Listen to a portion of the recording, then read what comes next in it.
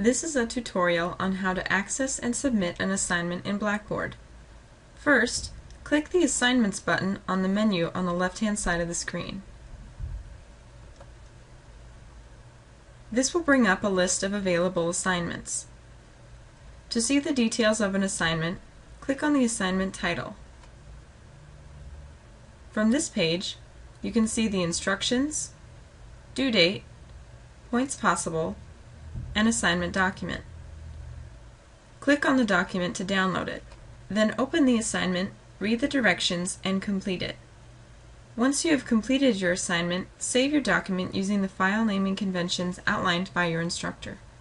For example, your instructor might want you to name the file by using your last name, first initial, an underscore, and the assignment code. For this assignment, the instructor has identified EAA as the assignment code, so Kim Kardashian would name the file KardashianK_EAA.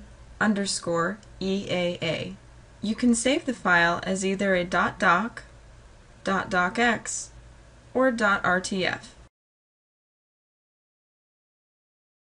After saving your assignment with the correct file name, go back to the Assignments area in your Blackboard section.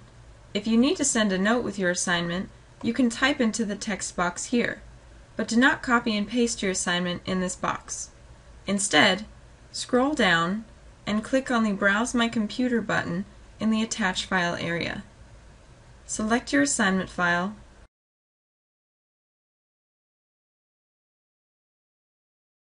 and then click Submit.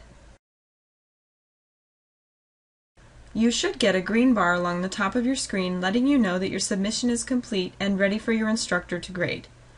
After your instructor grades your assignment, you will be able to see your grade under your My Grades tab.